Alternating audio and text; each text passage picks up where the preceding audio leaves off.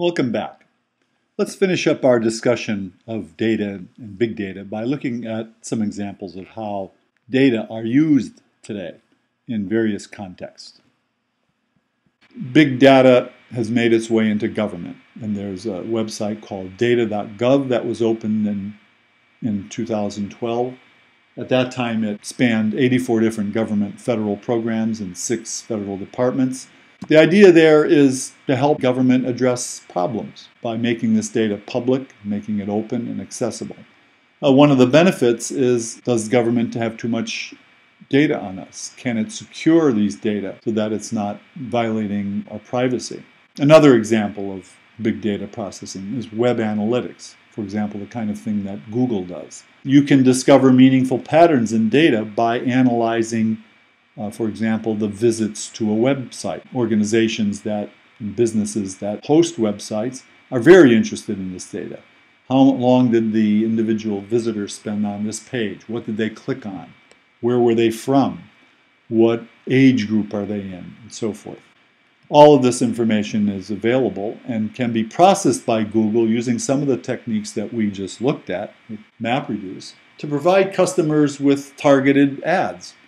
And we are all familiar with those when we do a Google search or when we visit any website these days. But the trade-off here is Google is gathering our clicks as we click through web pages, and this sacrifices a bit of our privacy and the anonymity of our web searches. So Google can tell you what you've searched for recently. Another approach is called data mining. The approach here is to try to find patterns in large data sets. For example, you might be able to take some patient medical data and by analyzing using data mining techniques divide the data set into normal patients and diabetic patients. You may be able to use the patterns that you extract from this to discover risk factors in the data. So that's a huge benefit. But again, here there's trade-offs. Can we keep these patients' medical data secure to protect patients' privacy? So these are all examples. I want to provide 2 specific examples of problem solving that are very beneficial.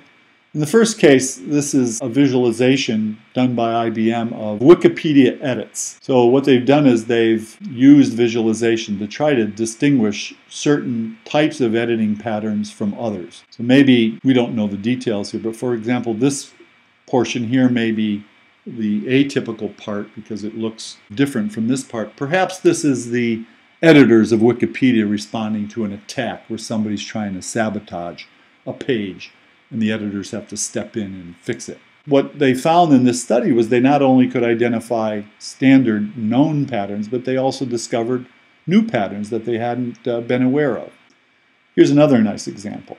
Typically, the way infants are monitored in the neonatal intensive care unit is by the APGAR score. And for that, you need to do a blood test, which means you need to prick the heel of the infant and draw a little bit of blood. Of course, that hurts, and it has to be done frequently in order to closely monitor an infant's health. Well, Daphne Kohler at Stanford and collaborators in the medical field developed a data mining technique where they could mine heart rate, respiratory rate, and other data that were being gathered routinely in the intensive care unit and predict as well as, and even better than the APGAR test, the health of the baby. So it's a non-invasive way using data mining to predict infant health. Our course is a course in mobile computing. What's the relationship between big data and mobile? Well, what we're seeing increasingly is a sort of conversation between your smartphone and the cloud where the big data processing is done. For example, I recently was making lots of use of my Google Translate app to help me learn Italian. So I would say into my phone, "Ciao mondo." Well, that would be sent out by the app to a processor online, which would use perhaps MapReduce to recognize what I said and process my speech and send me back "Hello World," the translation into English. So this is wonderful. I found it very useful. It's a huge benefit if you're trying to learn or use a foreign language. But the trade-off is Google knows what I'm thinking about, what I'm talking about, where I am. Here's another example. Augmented reality. We've seen that this is an increasingly growing trend. So imagine you have a set of Google Glass, and what happens in this case is as you're walking around with your glasses on, your location is being sent to Google, and it's quickly looking up restaurants and other things in your neighborhood and your vicinity, your close vicinity, and showing them to you in your contact lens or on your Google Glass. Well, again, this is a tremendous benefit. You're going to be more aware of what's around you, including possible dangers. So maybe there are ways to make us safer this way. But of course, the big trade-off is Google knows where we are, what we're thinking while we're wearing those glasses. To summarize this tour of the big data landscape, the digital era involves large data sets.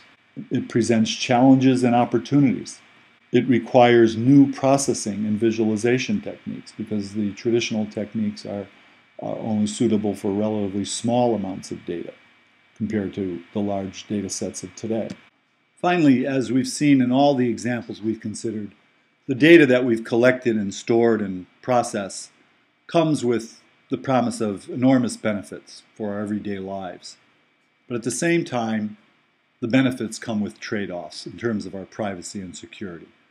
So as citizens, it's important that we understand these trade-offs as we increasingly bring the benefits of big data into our everyday lives.